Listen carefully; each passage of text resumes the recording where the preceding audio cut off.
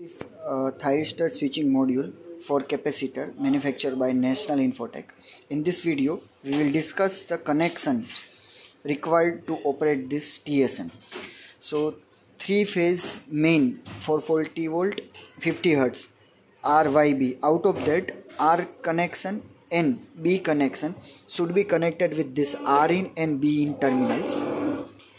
Then from your capacitor bank, one phase with R out, another phase with B out should be connected here, R out and B out.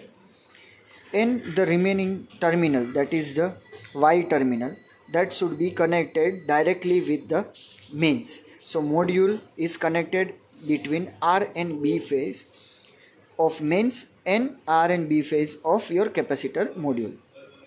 Now for the remaining terminals, for operation of internal circuits, you need to connect Y terminals or Y phase and neutral at this power supply terminal, so as mentioned in the upper screen. As well as for turning on and turning off, the command from the APFC relay should be given between terminal 1 and 2. So this is the connection method for using Thyristor switching module for capacitor manufactured by National-Infotech.